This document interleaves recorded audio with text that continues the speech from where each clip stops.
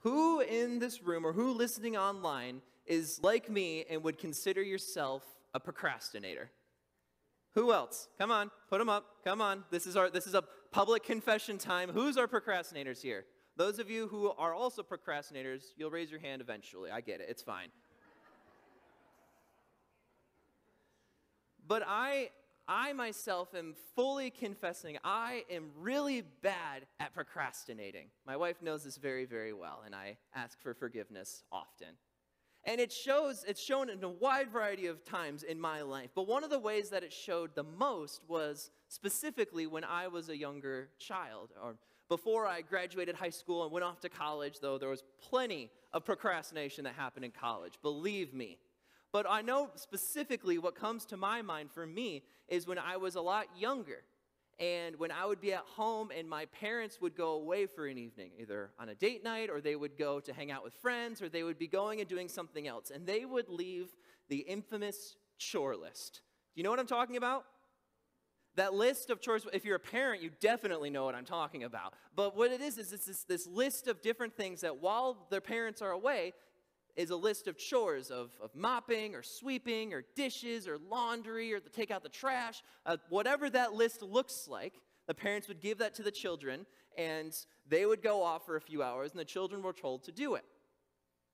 I don't think I'm the only person in this room or listening who's ever received a chore list. And I also don't think I'm the only person listening who's received a chore list and waited until the last half hour before the parents came home to fulfill the chore list.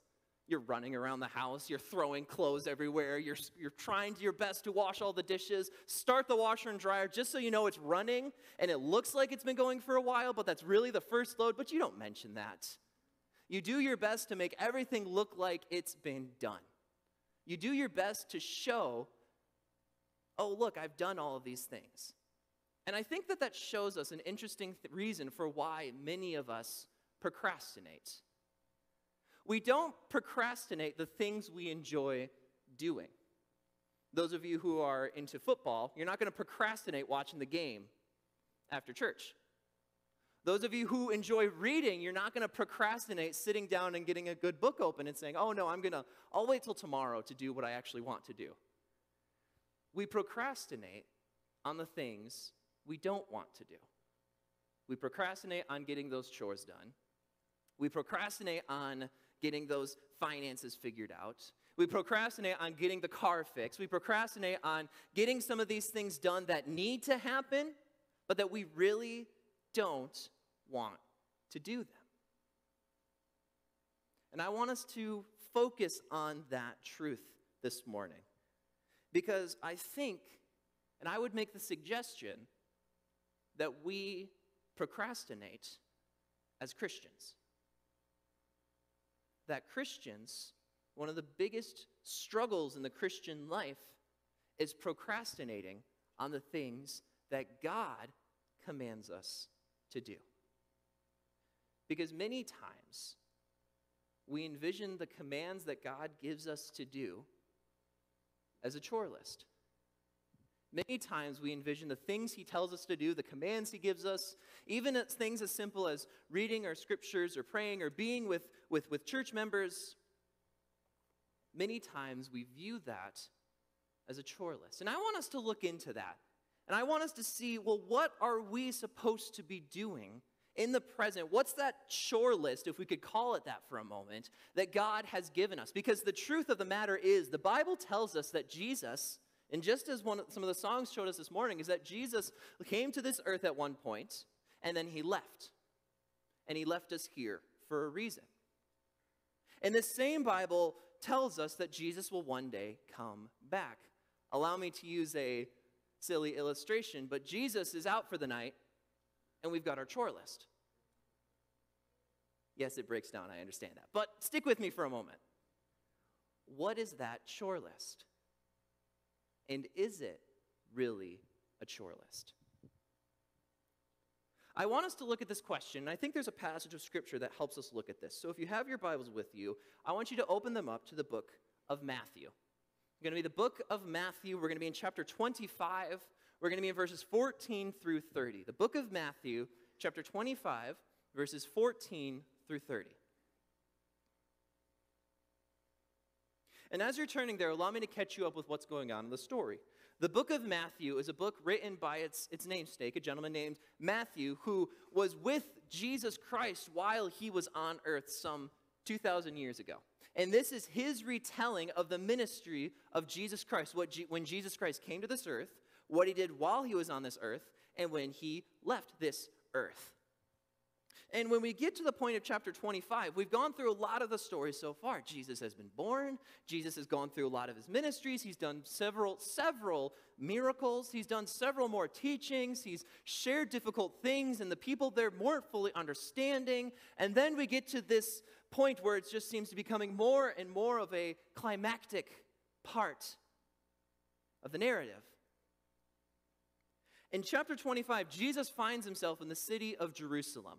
And not just at any point, but specifically on what was called the week of the Passover, a very important celebration for the Jewish people then and for Jewish people now. And while he was there, he knew something that nobody at that point knew, is that he was going to die. He tried telling people. He tried to communicate that with his disciples, but they didn't understand him. He tried to communicate that with the crowds, but they wouldn't believe him. They called him crazy. You name it. And so Jesus knows his death is imminent. And so in chapter 25, he decides to teach on a very important part, something very important that us as Christians need to know. He's teaching about what he calls the coming of the kingdom of heaven. You go, okay, what does that mean? We have oftentimes will call it the second coming, when Jesus will return. Just as I mentioned earlier, Jesus was here, Jesus did his ministry, Jesus went into heaven, and Jesus will come back. The Bible teaches us that. And here we have, and specifically Matthew chapter 25, we have 3 different little sections in chapter 25. And these are 3 individual teaching opportunities that Jesus has. He tells us 3 individual stories that teach us 3 different things that all have to do with Jesus coming back. We are going to focus on the second of the 3. The first one, and for the record, all 3 of them are this sort of storytelling mode of teaching that is called parables. Jesus uses parables in this place to teach on the second coming. He uses parables all throughout his ministry. Now the question is, what's a parable? There's lots of different definitions out there, but there's a definition I have from a pastor friend of mine, and he defined parables as this. He said that a parable is a very ordinary story that uses what we can see to show us something about God, ourselves, and others. Let me repeat that definition. A parable is a very ordinary story that uses what we can see to show us something about God, ourselves, and others. When we're reading Scripture and we get to a parable, as we're reading it, the parable can feel a little dry. It can feel a little, bland. And not to say that it's boring, but in some ways it kind of is. It's not talking about these epic tales. It's not talking about these crazy journeys of heroes going and conquering and slaying dragons to rescue the princess. That's not what a parable is. A parable talks about everyday life. But what it's doing is it's using familiar places, familiar settings to teach about unfamiliar things. Did you catch that? It uses similar places, common places, places that the audience would understand well, to teach on things the audience wouldn't understand well. The problem for us, though, is that these parables weren't necessarily written for us, because we're about 2,000 years late to the game. So these parables were written, Jesus said them to an audience then, and now, 2,000 years later, we have to understand what ordinary life looked like, which makes it difficult. But I believe that understanding what this story says and understanding its message can help us understand how we should be acting in the present while Jesus is away. So without further ado, let's jump into this parable. This parable, starting at verse 14 and going until verse 30, is called the parable of the talents. the parable of the talents. Some of you have heard this story before, some of you have heard this parable before, but allow me to bring you through this story, and then from that we can develop some applications for why it matters that we're taking this time in the first place. So, we start out in verse 14 of the parable of talents, and it mentions, Jesus specifically mentions, for it will be like. He talks about it. What is it? Again, if we look at the context and we look back up at verse 1 of chapter 25, it says, the kingdom of heaven will be like. And then we go to verse 31, and it says, when the Son of Man comes in his glory. That's the connection. That's the connecting point between all three of these parables, is they're all talking about the second coming, Jesus coming back to earth. And so he's using this to describe what that will look like. And the story that he sets is he talks about a man who goes on a journey, a man going on a journey for unknown reasons. We don't know why, and we're not meant to know why.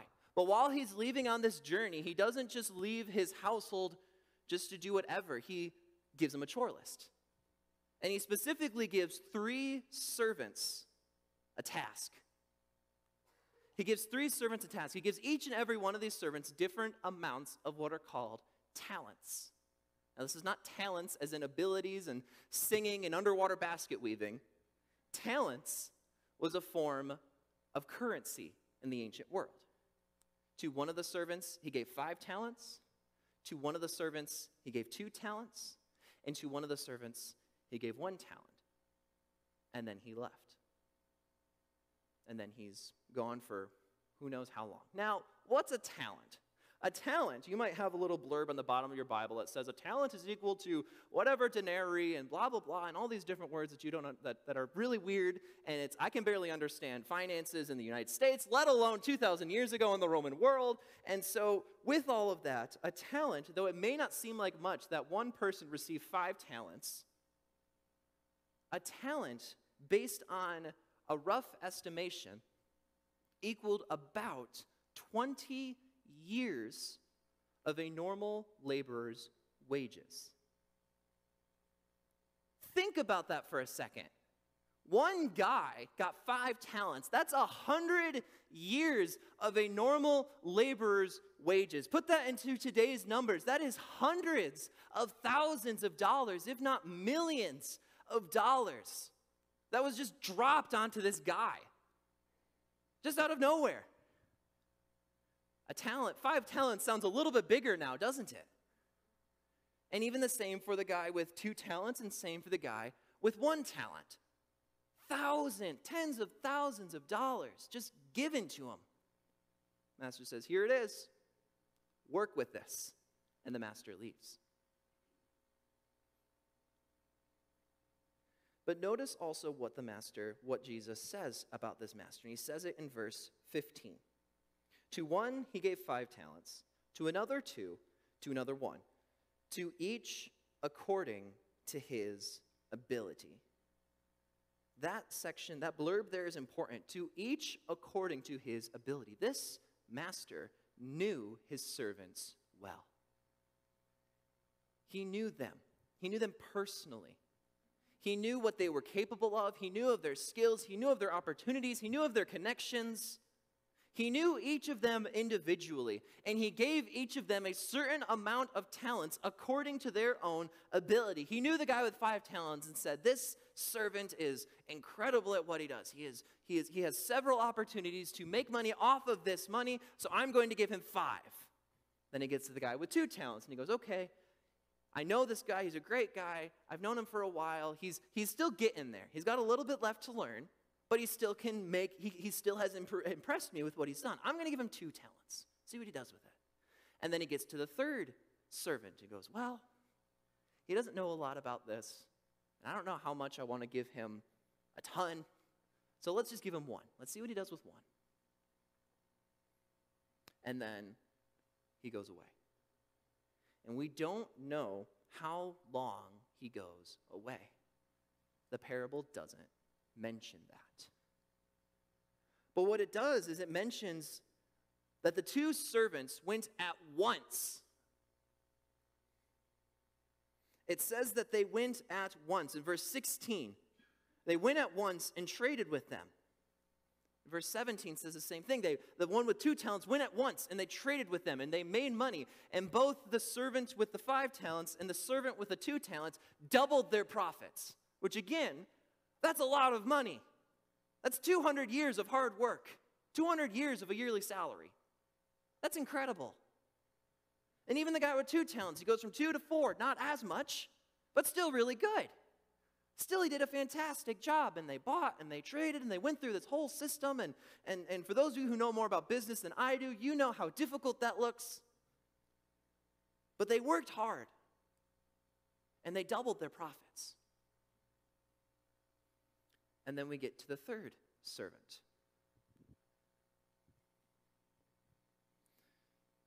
Verse 18, but he who had received the 1 talent went and dug in the ground and hid his master's money. 2 types of business strategy, I suppose.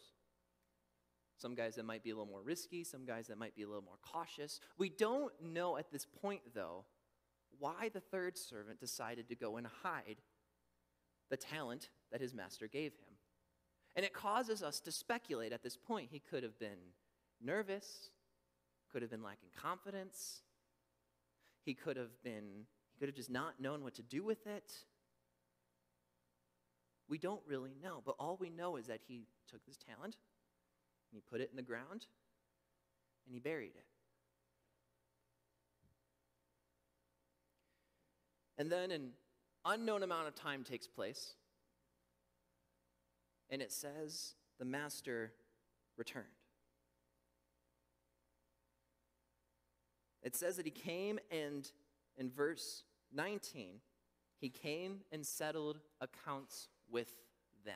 This master came back after who knows how long, doing who knows what. And the first thing he did, when you come home from a long trip, I don't know about you, but I go and I sleep. I go and I rest. I'm not good at traveling, personally. I'm getting better at it, but I'm not good at it. And so as soon as I get back, I'm exhausted and I go to bed. I just go to sleep. But this master doesn't do that. He doesn't go and catch up with friends. He doesn't go and do something else. The first thing he does is he settles the accounts with the servants. He says, okay, I'm back. Come on, let's get the 3 guys together. Let's see what we did. The 3 guys come in suit. The first guy comes. Verse 20.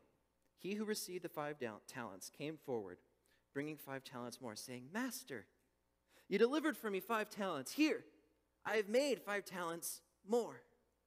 There's some excitement in what he's saying. He's made progress. He's done hard work. And he's proud of what he's done. Not in an arrogant kind of way. He does say, look at what's happened. This is great. And the master's reply is honestly quite beautiful. Verse 21, his master said to him, well done, good and faithful servant. You have been faithful over a little. I will set you over much. Enter into the joy of your master. The story continues. And he also, who had the 2 talents, came forward, saying, Master, you delivered to me 2 talents. Here, I have made 2 talents more. Again, that joy that he feels at helping and serving his master. His master said to him, well done, good and faithful servant. You have been faithful over a little. I will set you over much. This tells us something interesting about the personality of the master. The master himself is not entirely concerned about making the progress. If he was, he would give a greater gift to the one that made 10 talents. But you notice the response is the exact same between the one who received 5 and doubled and the one who received 2 and doubled. This master cares not about the gain. He cares about the faithfulness of his servants. Even if they're only able to do a little bit, they were faithful to what he asked them to do, and he rewards them. Well done, good and faithful servant. You have been faithful over a little. I will set you over much. Enter into the joy of your master. At this point, this master's got to be feeling great. He's like, these guys, they're remaining faithful to what I asked them. We're doing so well. This is awesome. Let's get to the third guy. And we get to the third servant. Verse 24. He also, who had received the 1 talent, came forward saying, Master, I knew you to be a hard man, reaping where you did not sow, and gathering where you scattered no seed. So I was afraid, and I went and hid your talent in the ground. Here, you have what is yours. The third servant responds very interestingly, because he doesn't respond out of joy. He doesn't respond out of feeling accomplished for what he's done. He responds with an accusation. He accuses this master of being a wicked and crooked businessman, taking somebody else's product, somebody else's crop, gathering where he scattered no seed. This is a challenge of the master's integrity. And it caused me personally to get very confused when I was reading the story. Is this master a wicked man? Is this master a bad business person? Is he crooked? Everything else in the story seems to indicate no. I mean, you look at the joy that the first 2 servants had. You look at the love that he gave back to the first 2 servants of their faithfulness for him. And then this kind of comes out of nowhere and gives you a little bit of a literary slap in the face. And the story continues. Verse 26. But his master answered him, You wicked and slothful servant. You knew that I reap where I have not sown, and you gather where I scattered no seed. Then you ought to have invested my money with the bankers, and at my coming I would have received what was my own, with at least some interest. He continues in verse 28. So take the talent from him, and give it to him who has the 10 talents. For to everyone who has will more be given, and he will have an abundance. But from the one who has not, even what he has will be taken away. And cast the worthless servant into the outer darkness. In that place there will be weeping and gnashing of teeth. Not a very good meeting with your boss, huh? Based on this response, this master, he goes and he says, you're accusing me of stealing? And it's a question mark. It's not an exclamation point. If it was an exclamation point, then it would be true that this master was a wicked businessman. But it's a question mark. It's a rhetorical statement. It's, you thought this was true? If you thought it was true, then you could have at least put the money in the bank. There was a banking system in this time where you could put it in and accrue interest. It's like what many people have and use here in the world today. It's not much different. But he says, at least if I was wicked, if you thought I was a bad man, then you should have been more afraid. You should have done something more than just leave it in the ground and for no one to see, for no one to be able to buy and to trade and to be used. You wicked and slothful servant. And he gives us this point at the end. For to everyone who has will more be given, and he will have an abundance. But from the one who has not, even what he has will be taken away. And cast the worthless servant into the outer darkness. In that place there will be weeping and gnashing of teeth. Now, this ending is another confusing piece to this story. Because elsewhere in the New Testament, elsewhere in the teachings of Jesus, when he refers to something called the outer darkness, when he refers to something called weeping of gnashing of teeth, many times, in fact, most times that I could find, he was referring to what we call today as hell. place where those who do not have their sins paid for by the blood of Christ go to be able to have their sins be paid for and God to remain just. And many commentators, as I looked into it, used this as a time to say that individuals, servants of the master, servants of God, can be unfaithful in what they did and therefore lose their salvation. That's what I saw in a number of different commentaries by well-regarded Christian individuals. But here we believe, and we see elsewhere in Scripture, that once you belong to God, once you have repented of your sins and you believe that Jesus came and died for your sins, you're saved. Your sins are paid for. And there is nothing that can separate us from the love of God in Christ Jesus our Lord. So we know that interpretation, we don't believe in that. We have Scripture to support elsewhere.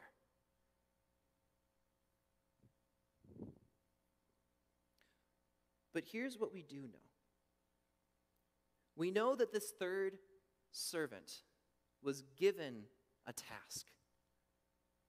And this third servant did not look well at his master. Perhaps this third servant even saw this talent and this task to work with it.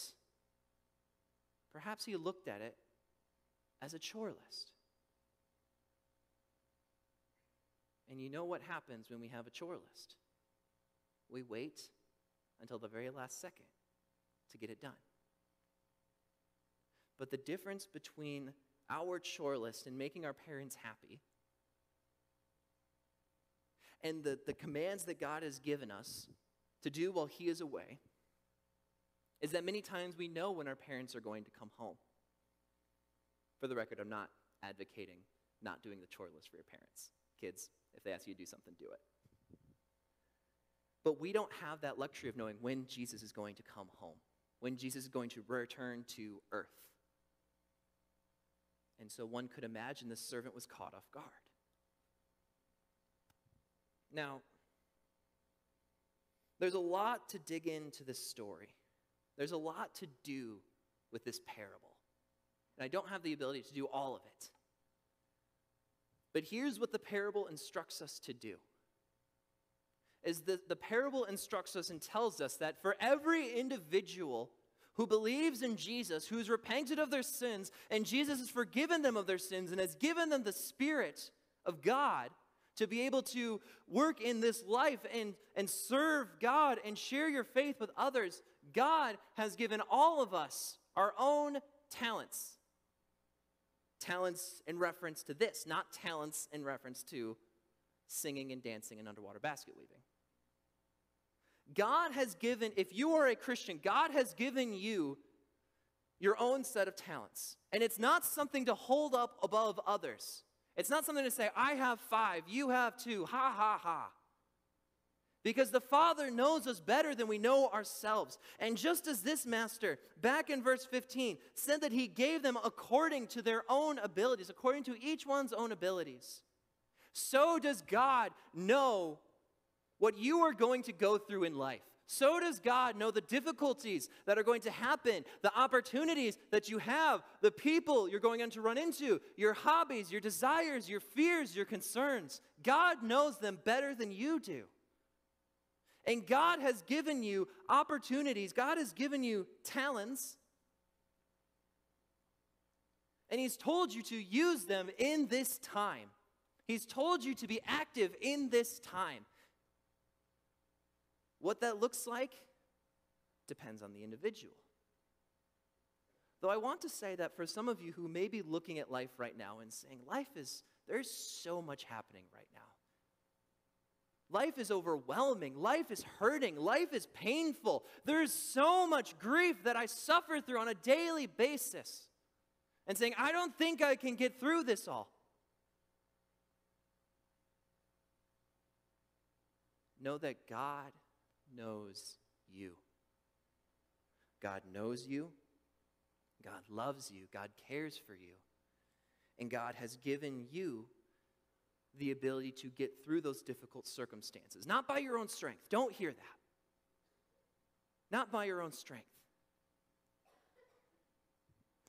But God has given you the opportunity to work through those difficult times in your life. And many times, the way to get through these difficult times is by relying on God for the strength that we do not have. So if you're hurting and you're overwhelmed, God gives to each according to his ability. And God has given you the tools to get through these difficult times so that you can remain faithful to him, even if those tools is just God. But this shows all of us that we all have something to be doing. We all have opportunities to be working in, to be serving others, to be sharing our faith with those who do not believe in Christ. And we have a task to be active. We can't be procrastinating this stuff. We can't be procrastinating with the talents that God has given us. This isn't a chore list.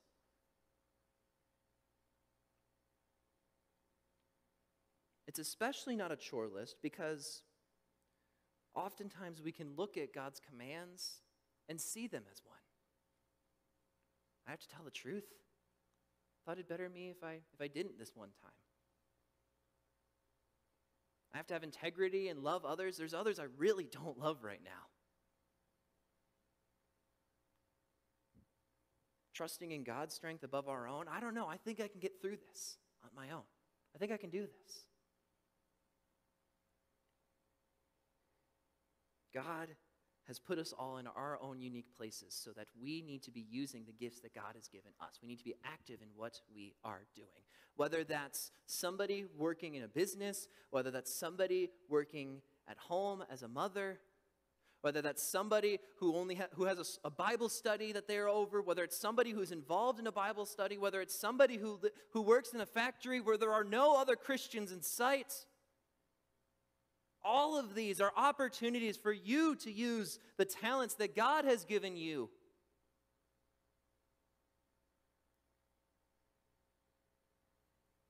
If you walk away with one piece of application today, I want it to be this. I want you to look at your own life.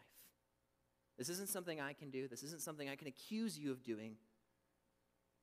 This is between you and God. Look at your own life. Look at the opportunities you have. Look at the people you know. Look at the places you go to. Look at the opportunities to be able to serve God and further his kingdom by sharing the love of God with all around you. And if you were to take all of the opportunities you've had and all the times that you may have served God or not served God and put them down in front of you, and the master comes home and he sees your talents, how would he respond to you? Would he respond to you with the wonderful words of, "Well done, good and faithful servant"? Or did he respond to you with the words, "You wicked and slothful servant"? I don't know that answer for you. And I'm not telling you to do this for my own sake. I'm simply telling you this because all of us will face God at some point. All of us will face God at some point. And we all individually have to look at God and say, here's what I did. Here's what happened. Here's the opportunities you gave me, and here's what I did with them. We all are going to do this. And my prayer is that all of us will be able to use those talents well. We'll be able to serve in the opportunities we've been given to serve. To the point that God will be able to look at us, all of us, and say those wonderful words, "Well done, good and faithful servant. You have been faithful over little. I will set you over much. Enter into the joy of your master." God's tasks for us are not chore lists. They're opportunities we have to enter into the joy of our master. And if God is your hope in life and death, and if you believe that it is, "O Lord our God," praise the name forevermore, if you believe these things, then the greatest thing we can desire is those words from our God when he comes back. Well done, good and faithful servant. In our waiting, we must be working. We must be active. We must be using. We must not be procrastinating, as hard as it is. So that's what I leave you with. And perhaps some of you may be saying, well, what am I supposed to do? What am I supposed to do with those talents? That question we'll be able to answer next week. As we observe, got to leave you with that one, as we look into the next parable. But until then, I hope that all of us will be able to use the opportunities God has given us so that he will look at all of us, look at Calvary Baptist Church, look at all of us as individuals, and be able to say, well done, good and faithful servant.